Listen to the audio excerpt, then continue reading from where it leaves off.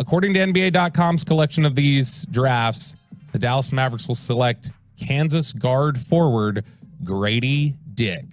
Clutch Points has the Mavs as the second best fit for Dick.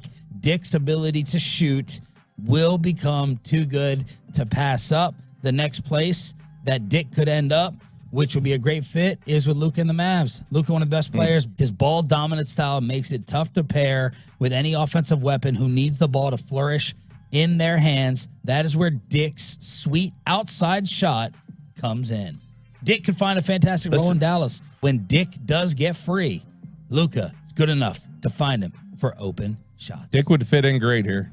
Dick is good. Yeah, for sure. Really good.